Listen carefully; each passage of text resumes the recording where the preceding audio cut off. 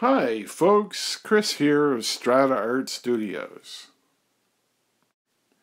Today's video is just me talking through one of the possible ways to reproduce a hollow form object using lost wax casting. You've designed an object that you know from an aesthetic as well as a material point of view needs to be hollow. It needs to allow for the visual interest of being able to look through the piece, at the same time keeping the weight down so that it's comfortable to the wearer, as well as the cost of materials. As you can see, as I'm building this piece, that I have already decided to put a central line down the bird skull. This original double frame was built from slightly heavier wire than everything else that I'm using.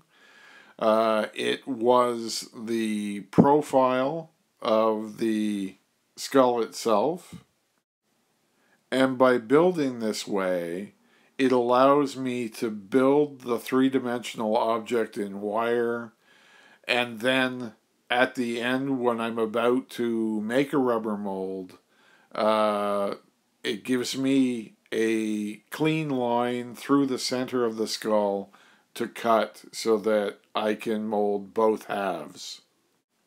Obviously, if I hadn't done this and I had have simply just built the skull as a whole, it's next to impossible to actually then try to come up with some sort of mold system to be able to reproduce it.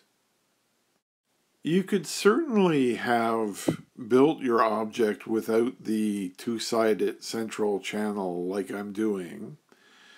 And you can still have the ability to cut that model in half and still be able to put it back together in a wax form after you have it molded and inject it and so on. But that central channel serves a couple of different purposes. First, when I go to put the model back together, it's sides that will evenly join up and match up.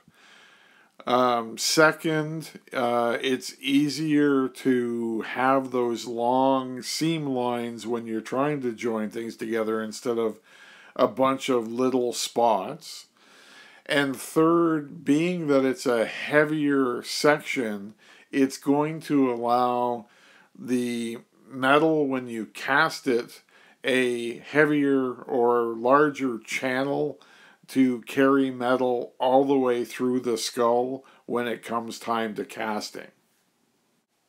I'm also trying to build as much as I can sticking to an exterior plane of the skull. I don't want anything really passing through the center because this would cause problems when I split it to make the rubber molds by having wires that are internal that may hold the rubber or prevent you from getting a wax out of a mold easily.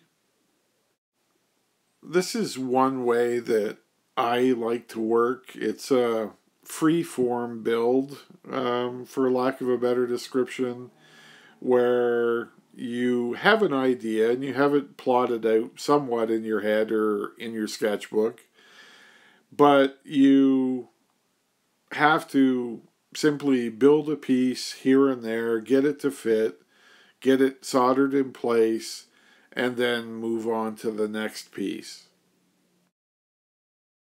So what you're watching is the progress as I built the original model for an organic candy skull version of a raven skull.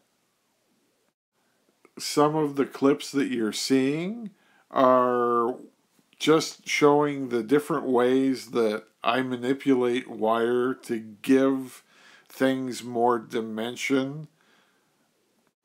The original skull was completely built with various gauges of copper wire.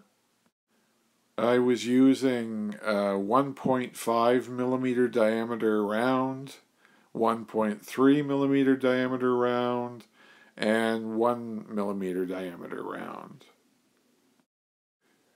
I rolled the 1.5 wire through the rolling mill so that it was 1 mil thick. This gave me a rectangular profiled wire that I used as the central line through the skull. The 1.3 millimeter wire was also put through the rolling mill and taken down to just slightly under a mil thick, and the 1 mil round was left round. I used the different sizes of wire just so that the final piece had a little more visual variety for the eye, just to make it a little more interesting to look at.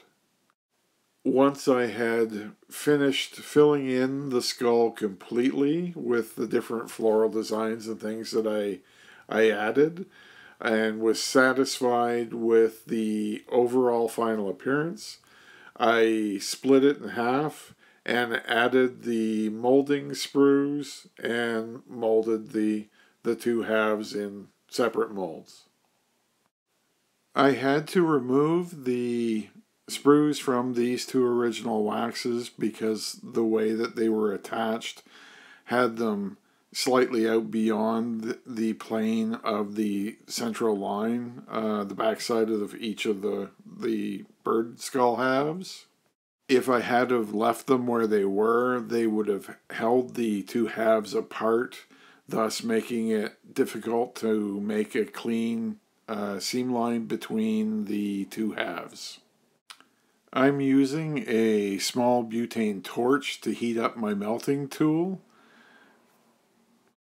I normally use a small old school Bunsen burner as my heat source when I'm working on waxes, but at the moment I'm out of fuel and the butane torch is there, so it comes in handy.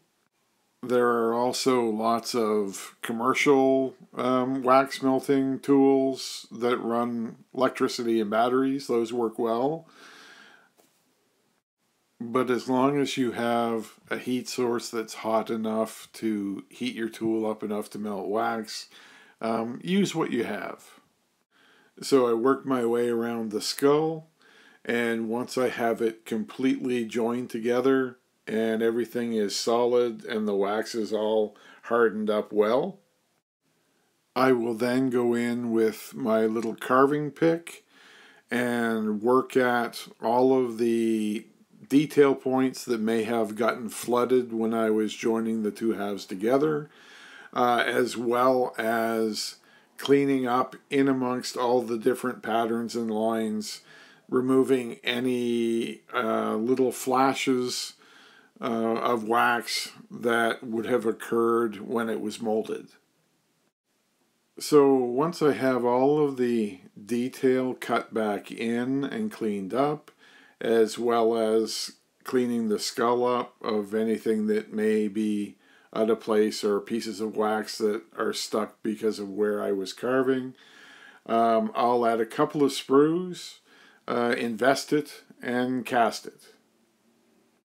A little tip for anyone who hasn't done much casting: a good rule of thumb to remember is that if you've rubber molded something and you can get a good wax model out of that mold, you have a really good chance of it casting properly when it comes time to casting.